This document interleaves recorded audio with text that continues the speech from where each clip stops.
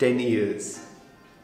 It took Apple 10 years to figure out that the web wasn't going to adapt to the iPad, but it will have to be the other way around. Now, I love my iPad, and Safari is definitely one of the most used apps for me and also for a lot of people, I think. But even with iPadOS, it's not entirely clear if everything works as it does on a desktop. So we're going to visit a bunch of websites and see how far has the iPad come and if the experience is really comparable to a Mac. Okay, starting simple, Amazon loads up fine.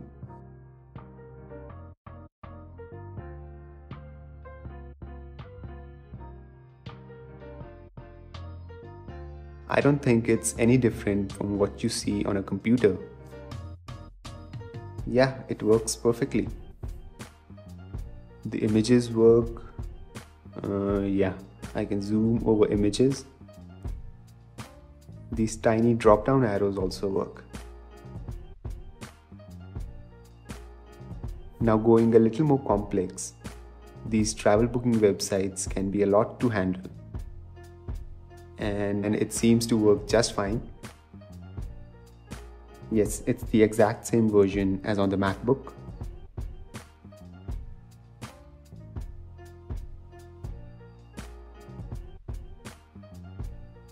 Let's try out the map view, because that's something I suspect to be broken on the iPad.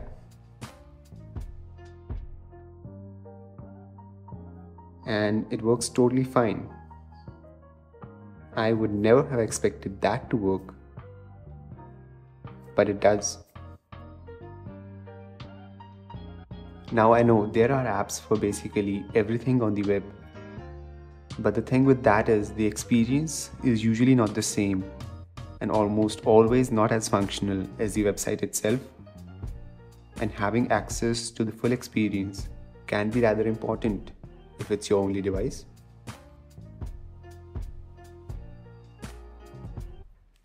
Now, another new feature in iOS 13, you can save a bookmark for all these open tabs if you need access to them.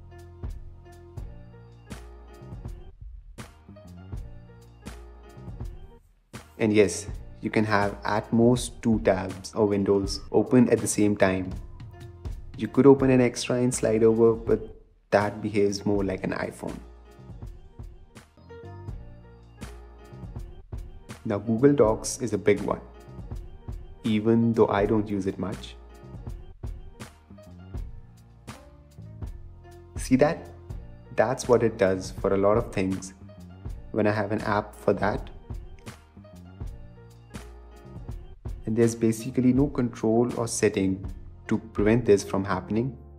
So what I have to do sometimes is to delete the app to access the website. Yeah, how ridiculous is that? For Google Docs though, if you put in the address directly, it loads up perfectly fine.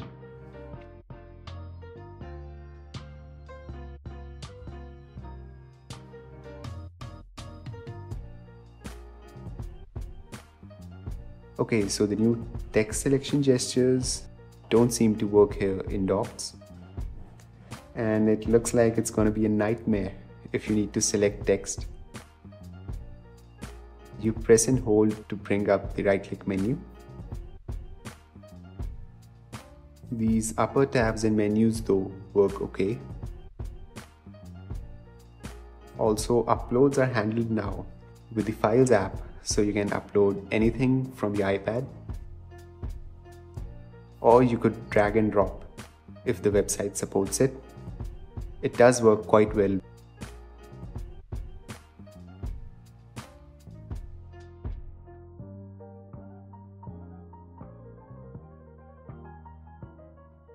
And you can also print something out, but the printer needs to support AirPrint for it to really work.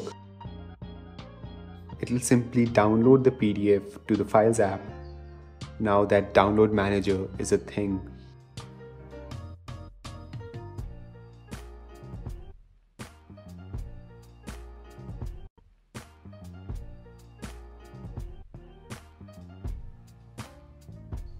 Okay, so it's fairly similar to docs, and I can see having a keyboard does make quite a bit of difference here.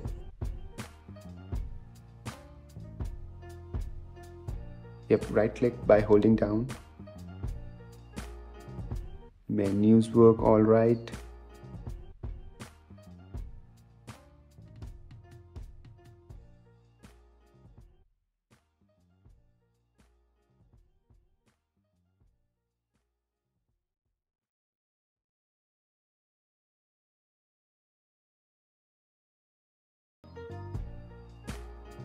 Then there are the random websites that you access once in a while, like maybe government websites, most of which are built a long time ago and rarely updated.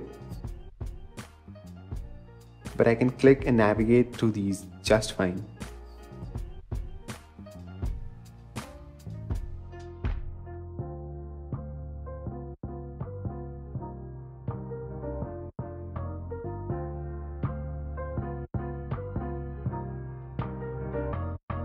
iOS 13 also expanded the keyboard shortcuts.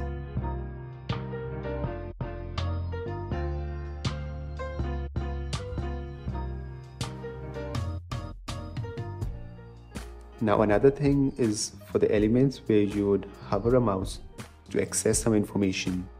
You tap on it instead on the iPad.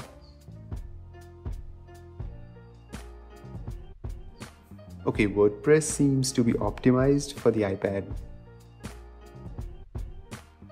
but it looks the same on macOS, so can't really say.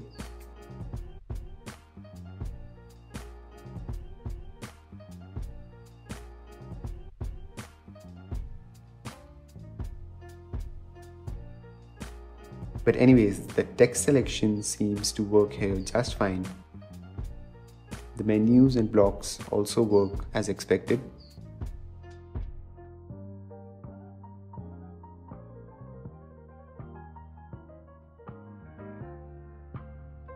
Frankly, I don't use WordPress for work or anything, but it appears quite capable here.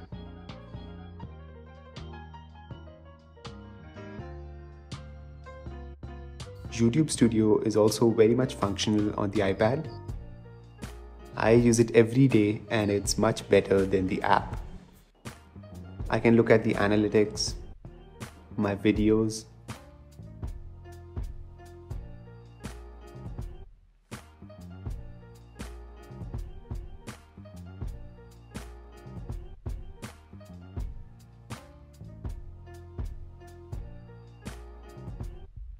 these sliders though are a little finicky.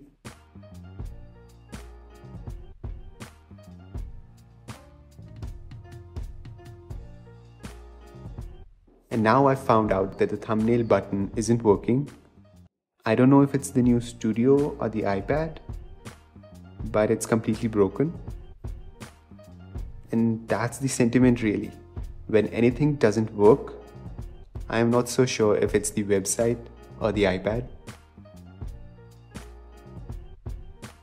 Also, the drop-down menus have historically been the worst to navigate on the iPad, but now it works okay. I can type in with a keyboard or go up or down with the arrow keys.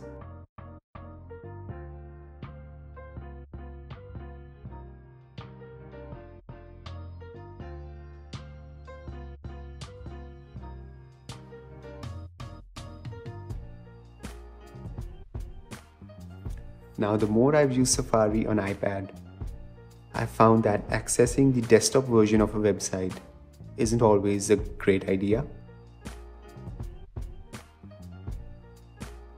Some websites really do work better with their mobile version on the iPad.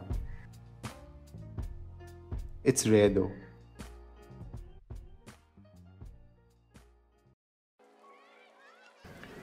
Okay, after all of this, you should have a pretty good idea what the desktop class Safari can do on the iPad. Does it support 100% of the web? Certainly not. But most of it, I think yes.